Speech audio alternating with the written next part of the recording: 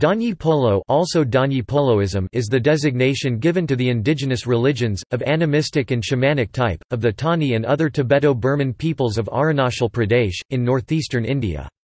The name, Donyi-Polo, means, sun-moon, and was chosen for the religion in the process of its revitalization and institutionalization started in the 1970s in response to inroads made by Christianity and the possibility of absorption into Hinduism. The religion has developed a congregational system, hymns to be sung composed in the Tani ritual language of shamans, a formalized philosophy, theology, and iconography of the gods and temples.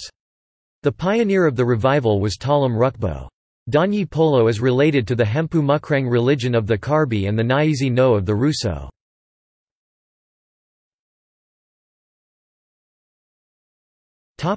Theology and cosmology.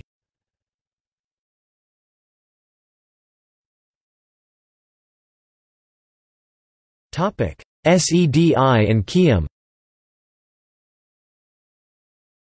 In the Donyi-Polo belief, the fountain god that begets the universe, God or the Godhead, is referred to as Sedi by the Minyang and Padam, Jimmy by the Galo. All things and beings are parts of the body of Sedi. In creation, the hair of Sedi becomes the plants of the earth, his tears become rain and water, his bones become rocks and stones, and his two eyes become Donyi, the sun, and Polo, the moon. Sedi, after creation, is a deus otiosis but continues to observe creation through his eyes, his double aspect veiling unveiling revealing himself. In Galo beliefs, Jimmy manifests as Melo sky and Sedi earth, out of the interaction of which all things and beings are born, including Donyi and Polo. There are other myths explaining the meaning of the duality Donyi and Polo. According to Talam Rukbo's theology, all celestial bodies including earth, all things, originate from one source, iKeyum, nothingness or the vacuum. Donyi-Polo is the polar force that generates all stars. The physical sun and moon, respectively, Bomong and Bu, near the earth and humanity, are bodily manifestations of the universal unseen power Donyi-Polo, with Bomong carrying out the centralizing power of Donyi, and Bu the Polo power of life-giving.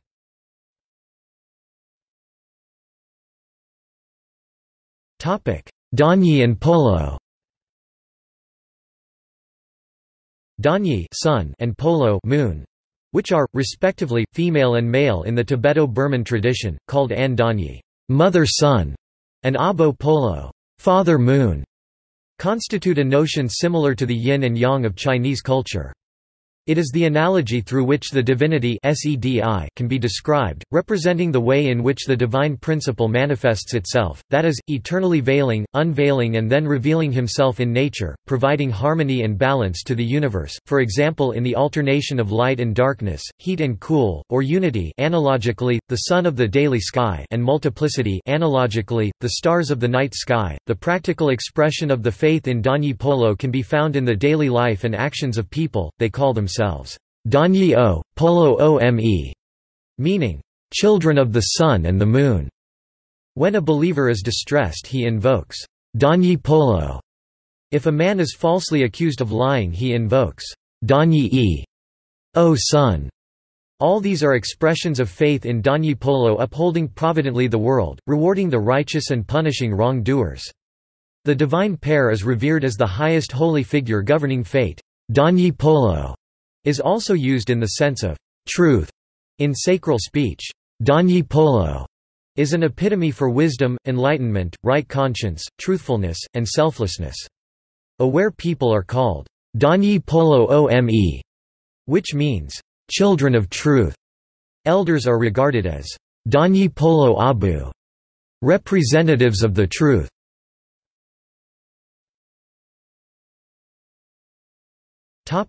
Gods. The followers of Donyi-Poloism worship a variety of gods and goddesses that enliven nature. These gods are believed to partake in the universal balance of Donyi and Polo, and to be multiple manifestations or identities of Sedi. Donyi-Polo, each with specific functions and roles. It is believed that they take care of the earth and humanity. The main deities in Donyi-Polo are Donyi and Polo, Kain Nain, Doying Boat, Petting Nain and Guaman Soyan.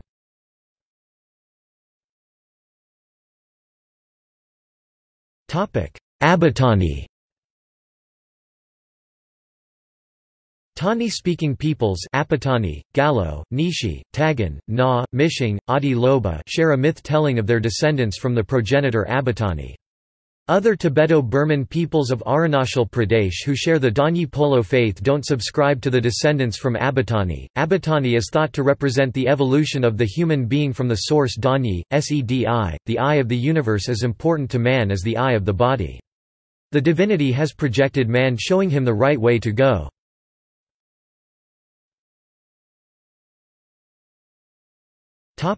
Conscience and ethics. Donyi-Poloists describe the Donyi-Polo nature of the universe as the eyes of human conscience.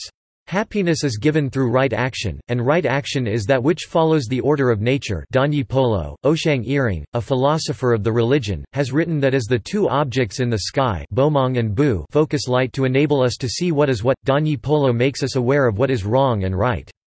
Right conscience naturally prevails. When a person does wrong things, acts against the natural order and tries to hide it, or masks it as good, then the force of conscience Donyi-Polo imposes a psychological pressure, and the wrong-doer loses happiness. Right conscience naturally guides man. According to the traditional belief, love, compassion, equality and selflessness are naturally ordained by Donyi-Polo, they are inscribed in nature. The ethical dimension of Donyi-Polo also means purity, beauty, simplicity, and frankness.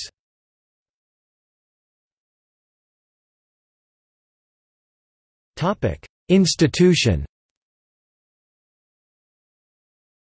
On 28 August 1968, a meeting of Adi intellectuals was held in Along, West Siang, to discuss countermeasures to be taken against the gradual erosion of indigenous identity and traditions attributed to India's policy of integration of Arunachal Pradesh, and particularly the rapid, aggressive and coercive proselytizing of Christianity in the area since the 1950s, which has caused an enduring crisis in the cultural mosaic of the northeastern state.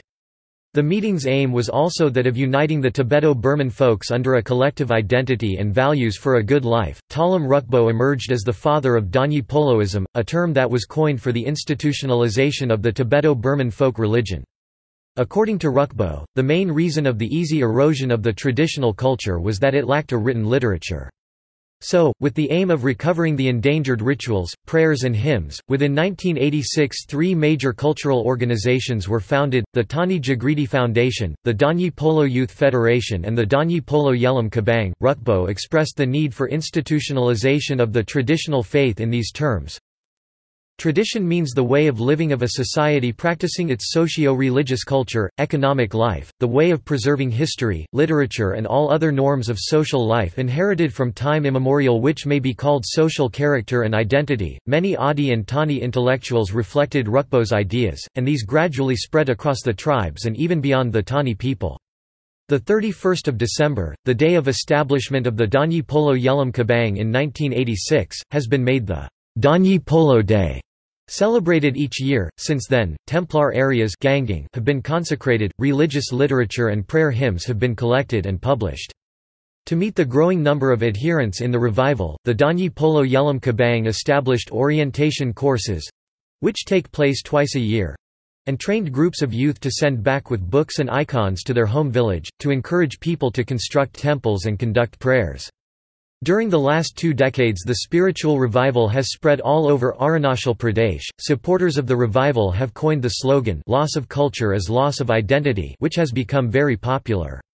The indirect implication is that those who convert to Christianity lose their culture and hence their identity.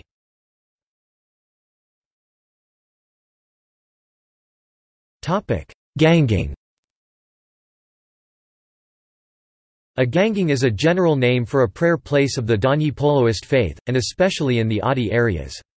The iGangging as a sacred enclosure is a concept popularized by the Donyi-Polo Yelam Kabang since 1996. According to Talam Rukbo, the word iGangging is derived from Gangging Siring, the concept of a land or holy tree that mediates between the spiritual and the natural worlds, and from which anything, living or non-living, comes into existence. iGangging congregants have to follow certain rules, for example, male members must sit on the left in rows, and female members on the right, cross-legged. Within the prayer place, there should not be any noise during prayer except the sound of the hymns. Prayers are organized in the prayer place on Sundays, and all of the Gangging branches established in each of the villages under the Siang district are centrally regulated by the Donyi-Polo Yelam Kabang. Through the prayer place, codified rituals and practices, and iconographies of the gods and goddesses have been introduced.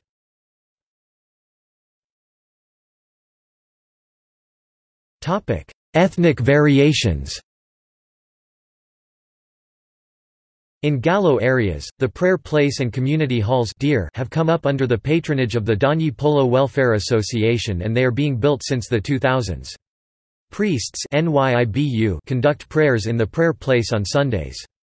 In iAbotani areas, the religion is called Donyi-Polo, and prayer place are called Mater Nello, purified place, the first of which was built in 2004. Songs and prayers are collected in a prayer book called Liambope. Donyi-Poloist prayer place in Nishi areas are called Naidar Namlo, pure place, and also among them the movement has been started only in the early 2000s. More recently, the success of Donyi-Polo has crossed the Tani cultural borders, inspiring the rise of Rangfrayism among the Tangsa, and of Intaism among the Mishmi, respectively in Changelong and Dibang Valley.